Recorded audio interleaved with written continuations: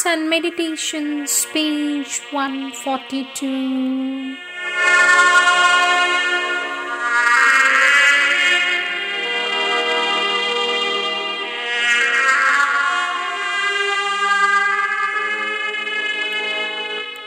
May 16, 1914. I was interrupted yesterday when I was trying to formulate the experience I had, and now everything seems changed. That precise knowledge, that clear-sightedness has given place to a great love for Thee, O Lord, which has seized my whole being from the outer organism to the deepest consciousness, and all lies prostrate at Thy feet in an ardent aspiration for a definitive identification with Thee and absorption in Thee. I implored Thee with all the energy I could summon, and once again, just when it seemed to me that my consciousness was going to disappear in Thine, just when all my being was nothing but a pure crystal reflecting Thy presence, someone came and interrupted my concentration. Such is indeed the symbol of the existence Thou givest me as my share, in which outer usefulness, the work for all, holds a much greater place even than the supreme realization.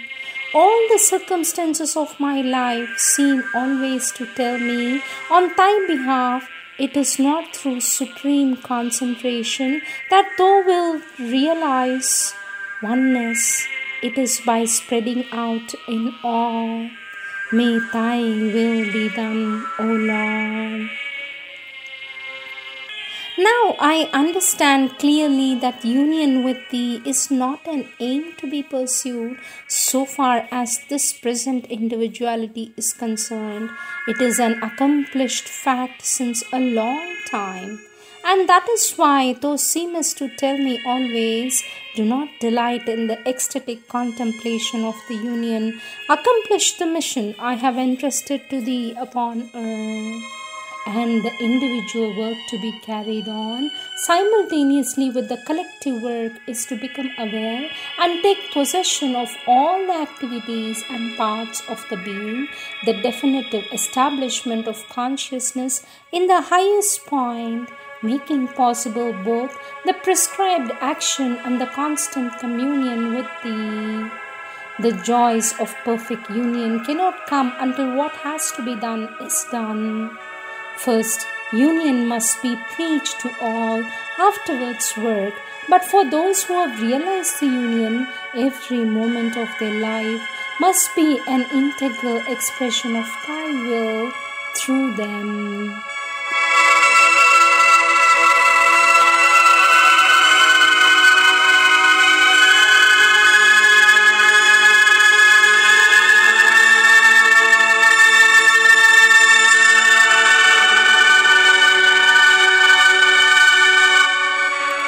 May 17, 1914.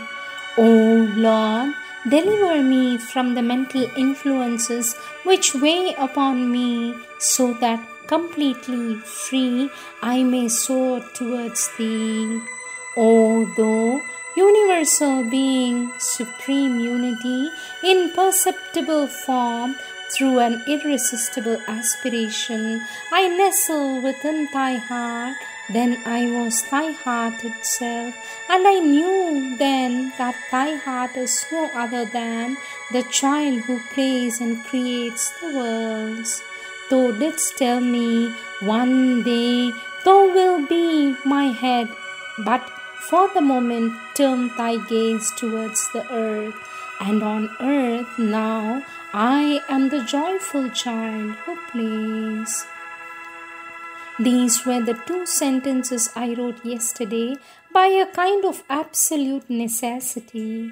The first, as though the power of the prayer would not be complete unless it were traced on paper.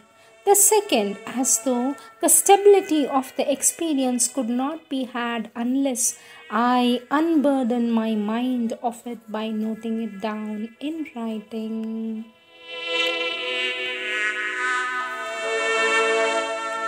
May 18, 1914. Thou art the sole reality, O Lord, thou art omnipotence and eternity, and he who is united with thee in the depths of his being becomes thy reality in its eternal and immutable omnipotence. But for others, the command is, even while remaining in contact with thee, to turn their eyes and activity towards the earth. Such is the mission thou hast given them. Here begins the difficulty, for everything depends upon the perfection of the various states of their being, and even after attaining the sublime identification, they must still work at perfecting the instrument which will manifest thy divine will. This is where the task becomes arduous. Everything seems to me mediocre, insufficient, neutral, almost inert in the present instrument which thou makest me call myself. And the more I am united with thee, the more do I realize the mediocrity of its faculties and its manifestation. Everything in it seems to me an incorrigible approximation. And if that cannot disturb me in any way, it is because the true self is lying at thy feet, or nestling in thy heart, or conscious with thy eternal and immutable consciousness, and looks at the whole manifestation with a smile of patient and understanding benevolence.